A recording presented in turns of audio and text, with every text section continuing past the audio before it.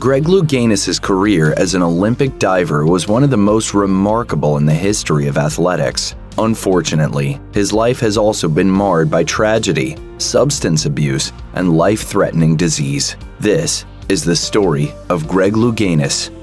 Former professional diver Greg Louganis is a 5-time Olympic medalist. He made history at the 1982 World Aquatic Championships when he became the first diver to get only 10s from the judging panel. And he was just 22 years old at the time, too. But his aquatic career properly began a few years before this. Louganis made his first appearance at the 1976 Montreal Olympics. He was only 16 then, and completed his Olympic debut by leaving with his first and only silver medal. Louganis would later pick up 4 gold medals, earning 2 medals in both the 1984 and 1988 Olympic Games. At the latter event, Louganis famously injured himself by hitting his head on the diving board before landing in the pool. After receiving medical treatment, Louganis returned to reclaim his title.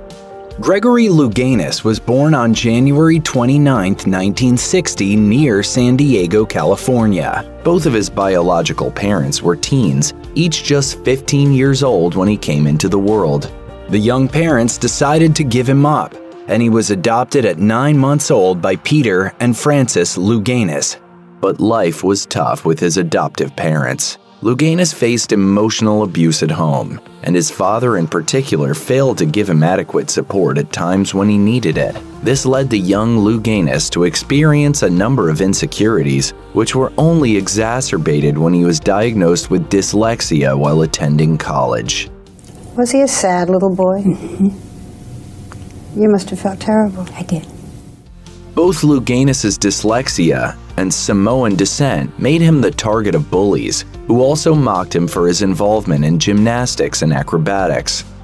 In an interview with Ability magazine, Louganis once recalled, "I remember I was actually given dyslexia as a vocabulary word in my freshman English class, and that was when I realized I wasn't all of the things the other students had been calling me. I was dyslexic." He added that the diagnosis helped him understand the severity of his condition, which then allowed him to determine how to manage his life. Louganis said, "Ultimately, you learn coping skills. I wasn't so severely dyslexic that I couldn't get through my day. It was just a hurdle in terms of the fact that it made reading and writing much more laborious for me." Despite the many drawbacks to his home and school life, Louganis' love of sport always provided him with an escape. During his earlier youth, the tumbling technique necessary in gymnastics had proved to be one of his finest talents. As a result, Louganis began exploring those same techniques at his home pool, which caught the eye of his father. He was subsequently signed up to take diving classes.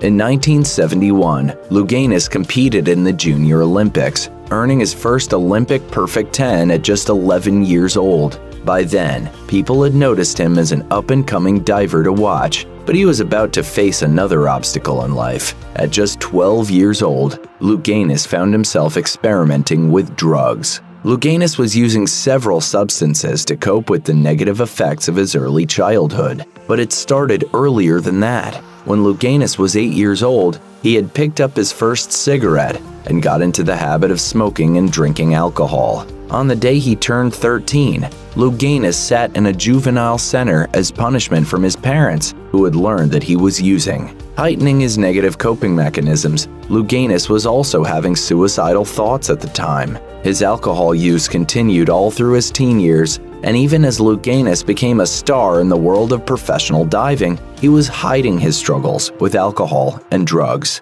If you or anyone you know is having suicidal thoughts, please call the National Suicide Prevention Lifeline at 1-800-273-TALK-8255.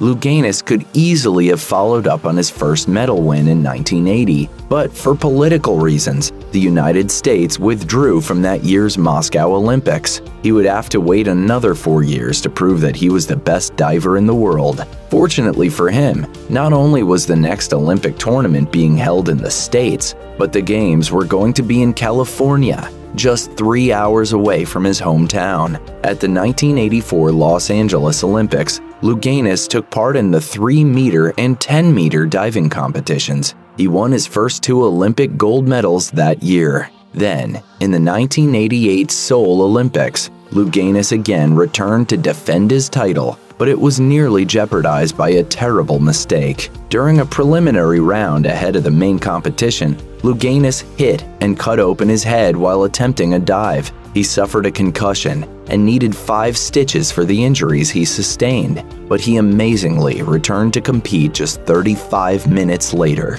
Before long, he had added 2 more gold medals to his collection, becoming the first and only male Olympian in history to sweep the diving events at consecutive games. During the 1980s, the stigma surrounding AIDS and HIV was at its highest, and unbeknownst to everyone, save his coach and a small group, Louganis was HIV positive. He learned of his diagnosis just months before the Seoul Olympics, but knew that sharing it publicly could end his Olympic dreams. His coach sneaked in Louganis's daily medication, and he went on to make history. Years later, he would come out as gay, acknowledging his sexuality at the 1994 Gay Games in New York. The following year, he sat down with Barbara Walters in an interview and revealed that he was living with AIDS. Louganis also admitted to having felt the immense pressure of the reality of his illness. He told Walters, "Dealing with the HIV was really difficult for me because I felt like, God, the U.S. Olympic Committee needs to know this. U.S. diving needs to know it." Louganis retired from diving after the Seoul Olympics and became an LGBTQ+ activist. He continues to champion the cause to this day.